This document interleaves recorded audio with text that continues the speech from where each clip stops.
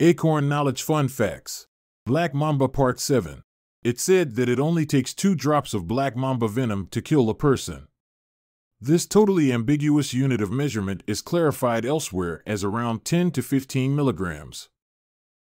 This is about the amount of salt in half a cup of iceberg lettuce, for what it's worth, and a small fraction of the 400 milligrams the snake can inject in a single attack, which may involve a series of frenzied bites. The venom delivery system is commonly said to be the most advanced of any snake on the planet, but this claim is never followed up with any mention of what that actually means. Still, it's venomous enough. If there is something you would like to see, please leave a comment, and as always, thanks for watching, and please like, share, and subscribe.